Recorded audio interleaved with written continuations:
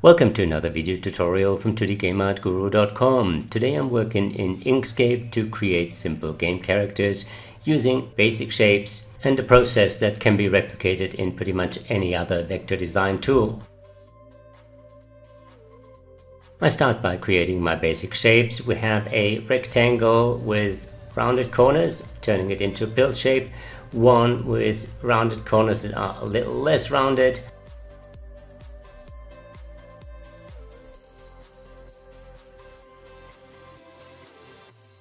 I add a simple circle and another pill that I convert to a path and delete the top node, so I just get half a pill shape.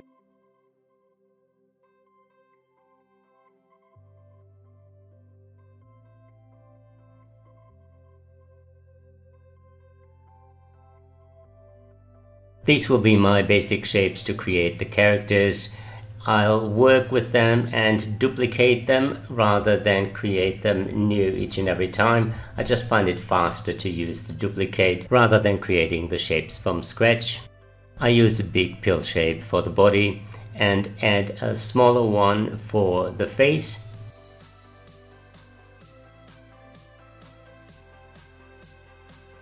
I duplicate the half pill and scale it up to match the body as a shield. I duplicate it again, mirror it and widen it to use as the helmet. Seeing I'm working with very simple shapes, there are very few nodes, so in this case I just need to move the bottom two nodes upwards. I duplicate the circle, color it black, duplicate it again, and I have my two eyes. I duplicate the shield to make it the beard and place it below the helmet, face and eyes.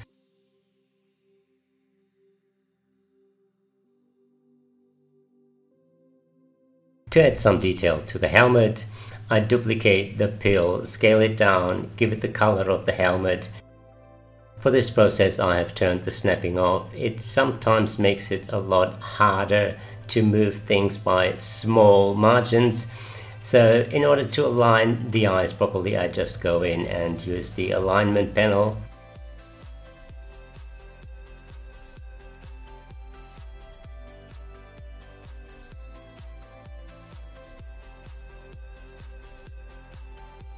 I use another pill shape for the legs. In this case, I create the legs as two parts, the upper and the lower limb. It makes it easier to animate walk cycles with two parts of a leg. The character will be able to bend the knees, which does look nicer. Unless the character appears really small in the game, it is worth the extra effort to give him a smooth walk. I repeat the process for the arms, duplicating the face and turning it into the upper and the lower arm. When creating a whole bunch of characters for a game, I try to keep the setup pretty much consistent. That way it's a lot easier to exchange artwork for different characters in the animation tool later on. I continue duplicating parts, moving them, rotating them, scaling them to place them where I need them, so the upper right arm becomes the upper left arm and the helmet becomes a shoulder pad.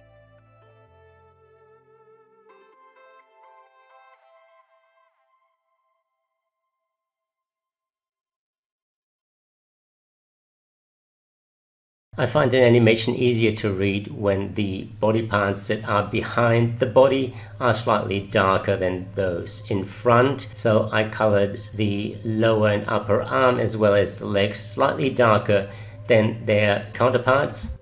For the sword I work with the rounded rectangle that also makes up the hand. In Inkscape the curvature will be scaled along with the shape. So sometimes you need to go in with the node tool and adjust the curves to avoid the corners being deformed. For the blade we want to do exactly that. I turn the blade into a path and adjust the top to be pointy rather than round.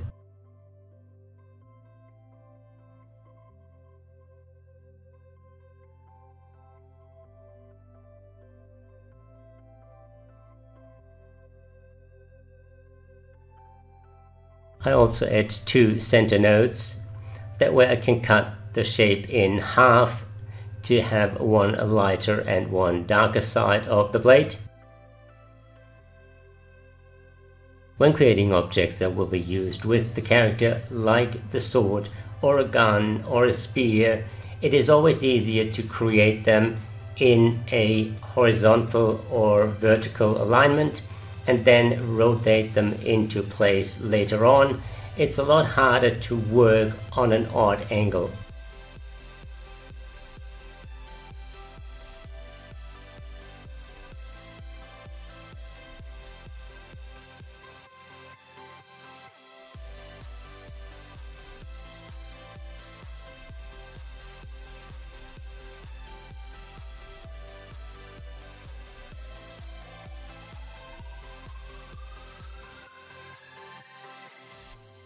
Especially with small characters, it's important to keep the character readable, so elements with the same color that are not the same thing should be colored slightly differently to make them stand out. In this case, the sword needed to be differentiated from the wristband.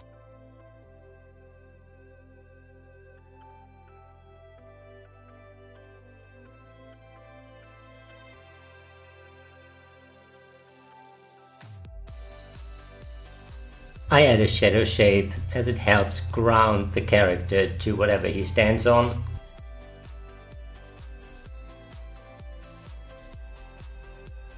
It's always nice to work on a big monitor with high-res art, but quite often the game art is a lot smaller, so just to see how my character looks, I duplicate all the elements and scale him down to get an idea.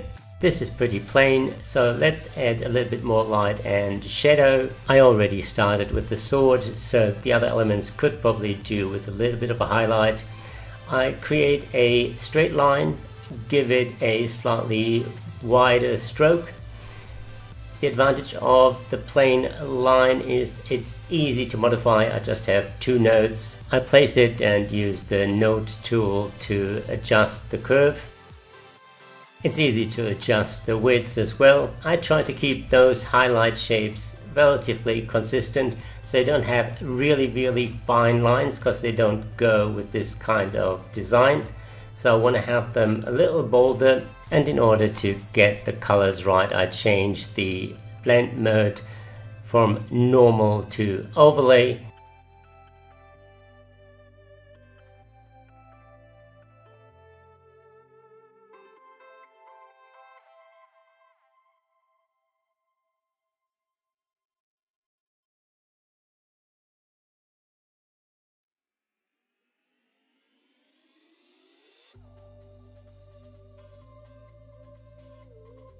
To shape the helmet, I duplicate the half pill shape, cut it, and set the original shape to a clipping group. I also cut the highlights as I want to place them inside that clipping group. I go into the layer panel, select my helmet, and select the clip and paste those new objects above the clip. I repeat the process for the shield, making the base shape a clipping group and pasting the smaller colored element inside.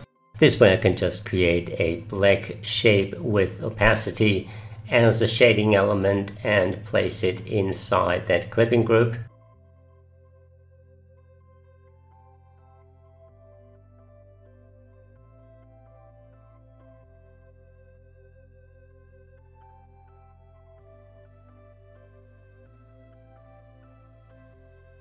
While I'm combining the elements, I might as well just take the face, the beard and the eyes and place them inside the body in order to allow me to add a shading element that is cast by the helmet.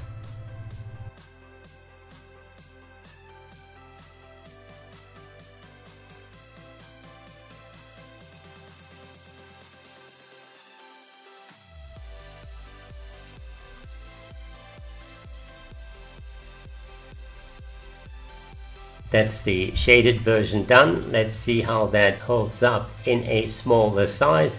I duplicate everything, group it and scale it down roughly to the size of the previous version, and the highlight strokes that look massive on the big design now become really thin lines. Let's try a little change. The two pills for the legs might be useful, but a curved line might just look more elegant. If you do changes like this, keep your animation tool in mind, because you want to be able to animate properly afterwards. As I mentioned before, two parts for the limbs usually make for a smooth animation. For a still image, it might look better to use a stroke. Not quite that thick, a little less. And again, I'm going to color one side a little darker. Keep the layer stacking in mind so that those elements that should be behind the body are actually behind the body. And that's a little night using basic shapes done. The great advantage of working with vectors is it's so easy to create variations, from simply arranging the sword and the shield differently to swapping the sword for a spear, or the helmet for a horned Viking helmet. I had way too much fun with this and got a little carried away, adding a skeleton, again pill shapes, circles, more pill shapes for the teeth, as well as some new weapons, and before I knew it I had filled the page. One of the tricky elements with most character designs are the hands. For something this small you can cut some corners. I use the pill shapes for the arms, and in order to add fingers now I use the line I created earlier, give the stroke the same color as the skin, and it's very easy to manipulate, seeing it only consists of two nodes.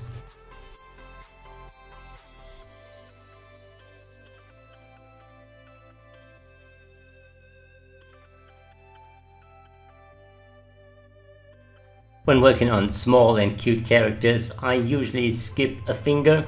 Rather than give them 5, I stick with just 3 fingers and some. The lines make it real easy to adjust either different finger positions or more chubby hands with shorter fingers.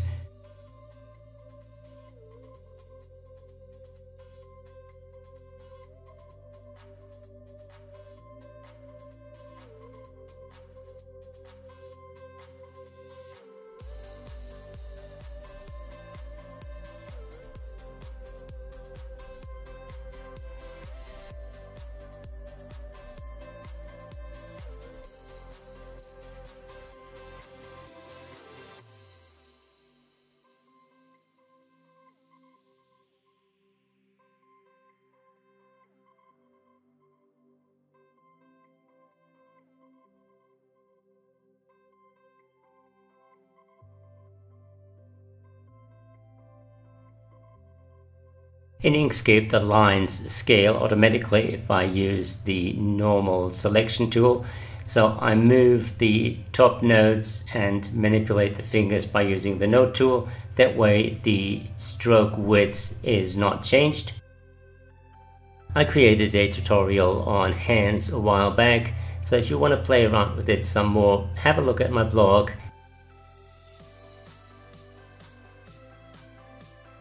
Let me show you a quick sample of recycling your designs.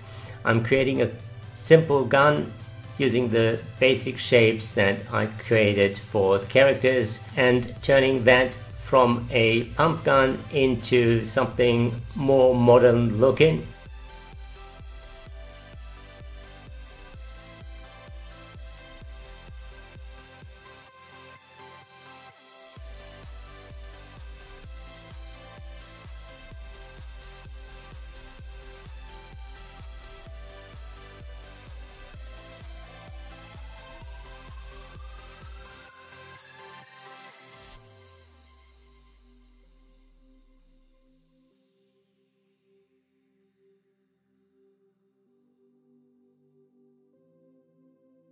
When exporting an element like the pump gun, keep in mind that some parts move. You want to export them as separate shapes.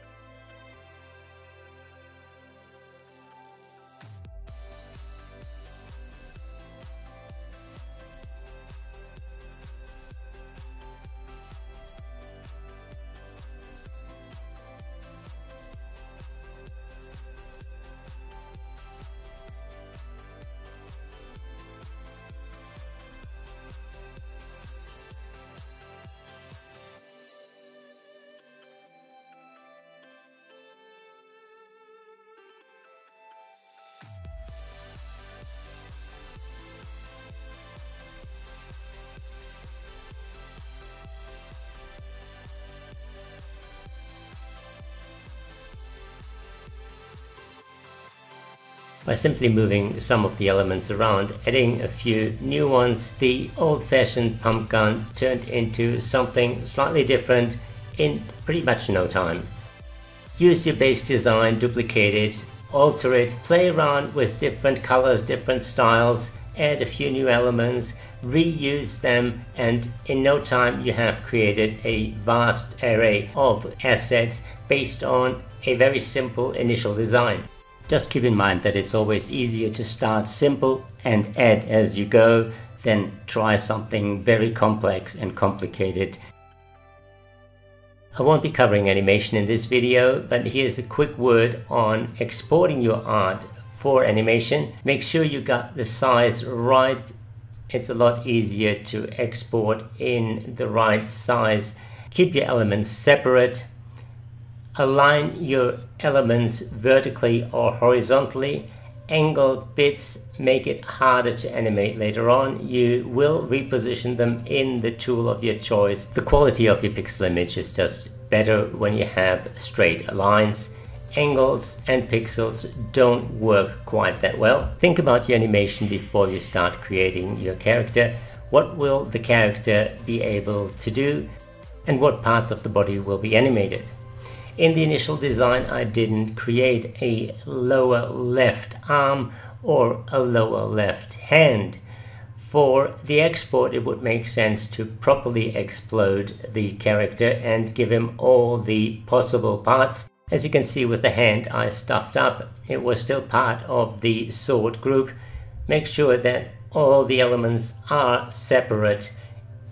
Group them if there is more elements like in the sword.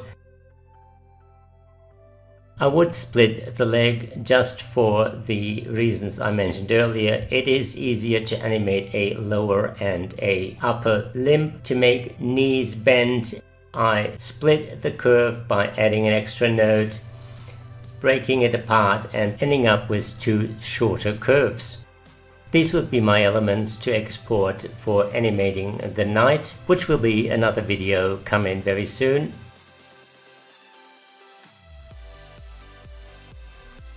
If you like this video, please subscribe to the channel, click on the notification icon, leave a like and a comment in the section below. Let me know what you want to see on this channel or on my blog, and I'll see you again soon.